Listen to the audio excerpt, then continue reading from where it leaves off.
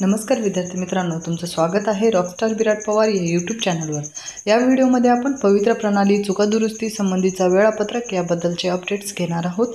हा व्हिडिओ तुम्हाला आवडला तर तुमच्या अधिकाधिक मित्रांना हा व्हिडिओ शेअर करायला तसेच चॅनलला सबस्क्राइब करायला विसरू नका। तर पवित्र प्रणालीमध्ये काही उमेदवारांना त्यांच्या कालावधीमध्ये अर्ज भरता आले नाहीत अथवा त्यांच्या भरलेल्या अर्जामध्ये त्यांना दुरुस्ती करावयाची आहे। नॉन क्रिमिलियर संबंधित अडचणी तसेच MSCIT संबंधित माहिती नोंदवायची राहून गेलेली आहे। अशा उमेदवारांना एक सुवर्ण संधी असून त्यांना अर्ज भरण्यासाठी व आपली माहिती दुरुस्त करण्यासाठीची सुविधा दिलेली आहे। ज्यांनी अर्ज सर्टिफाय केलेला आहे किंवा ज्यांनी अर्ज सर्टिफाय केलेला नाही किंवा ज्यांनी अर्ज सर्टिफाय करून सुद्धा त्यांची प्रिंट निघालेली नाही अशा सर्व उमेदवारांनी या संधीचा फायदा घेऊ शकतात। तसेच विद्यार्थी मित्रांनो, सेट डेट क्रमांक 60,001 पासून पुढे नव्याने अर्ज भरणारे तसेच दुरुस्ती अपेक्षित असणारे उमेदवार या संबंधीच्या महत्त्वाच्या सूचना आपण या अगोदरच्या व्हिडिओमध्ये सांगितलेल्या आहेत। त्या सूचना तुम्ही तुमच्या ज्यांनी फॉर्म नव्याने भरणार आहेत तसेच ज्यांच्या फॉर्ममध्ये त्यांना दुरुस्ती करायची आहे त्यांनी परत एकदा तो व्हिडिओ पाहून घ्यावा आणि त्यानंतरच रजिस्ट्रेशन प्रक्रिया पूर्णपणे पार पाडावी।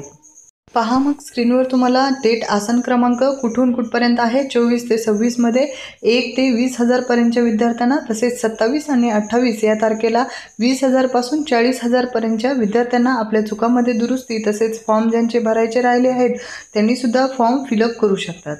नंतर 29 व 30 या तारखेला 40,001 पासून 60,000 पर्यंतच्या विद्यार्थ्यांना आपल्या फॉर्ममध्ये दुरुस्ती किंवा आवश्यक असलेला अपडेट्स करता येतील। त्यानंतर 31 ते 1 पर्यंत 60,001 पासून 75,000 पर्यंत आसन क्रमांक असलेल्या विद्यार्थ्यांना दुरुस्ती करता येईल। नंतर अत्यंत महत्त्वाचा अपडेट म्हणजे 2 ते 4 तारखेपर्यंत सेट डेट क्रमांक 75,001 पासून ते 1,05,000 पर्यंतच्या विद्यार्थ्यांना त्यांच्या आवश्यक असलेल्या फॉर्ममध्ये दुरुस्ती करता येते। तसेच कोणाचा मिसमॅच किंवा फॉर्म पूर्णपणे कंप्लीटरित्या भरून झालेला नाही त्यांनी सुद्धा या संधीचा फायदा घेऊ शकतात। तसेच विद्यार्थी मित्रांनो, बरेच विद्यार्थी विचारतात की आपला सेट डेट क्रमांक आता टाकून पासवर्ड टाकल्यानंतर लॉग इन होत नाही।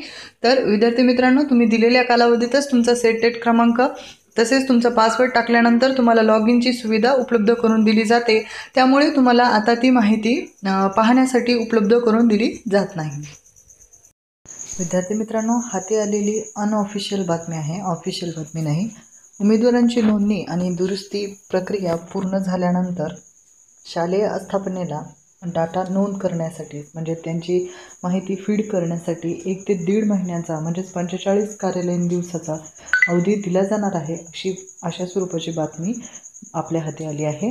तर याची सत्यता आपल्याला येत्या काळातच आपण त्यावर आधारित जी सरकारची प्रक्रिया आहे त्यावरून ठरवूयात। परंतु माझ्या मते सध्या रजिस्ट्रेशनचे इतके टप्पे त्यांनी दिलेले आहेत ज्यामध्ये दर 20,000 कॅन्डिडेट्स तसेच माहिती दुरुस्ती प्रक्रिया, माहिती दुरुस्तीसाठीचा नवा अपडेट जो आपण या व्हिडिओमध्येच पाहिलेला आहे या आणि इतर काही गोष्टी ज्यामध्ये त्यांनी टप्पे वाईज पद्धतीने खूप वेळ घेऊन कार्यपद्धती केलेली आहे। त्यानुसार ही बातमी खरी होईल असे वाटते म्हणूनच आपण शेअर केलेली आहे। तरी आपण येत्या काळामध्ये ठरवूयात की ही बातमी कितपत योग्य आहे। तुम्हाला हा व्हिडिओ आवडला असेल तर अधिकाधिक मित्रांना हा व्हिडिओ शेअर करायला तसेच आपल्या चॅनलला सबस्क्राईब करायला विसरू नका। धन्यवाद।